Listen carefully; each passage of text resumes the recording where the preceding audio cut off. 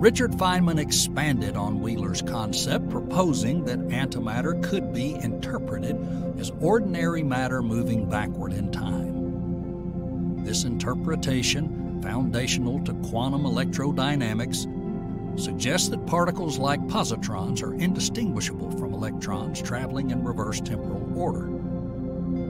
This perspective aligns with Feynman diagrams, where particles and their antiparticles can interchange roles depending on the direction of time.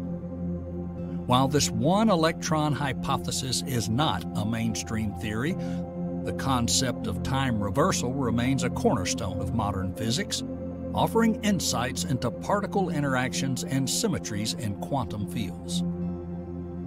This hypothesis suggests an extraordinary level of interconnection among all particles. If true, it would mean the fabric of the universe is unified through a single particle traversing time. This interconnection implies the existence of a deeper fundamental structure governing all matter, potentially challenging traditional distinctions between individuality and universality in physics.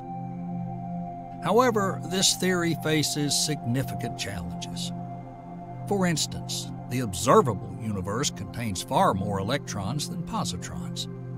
If all electrons were manifestations of one particle, this asymmetry would require an explanation.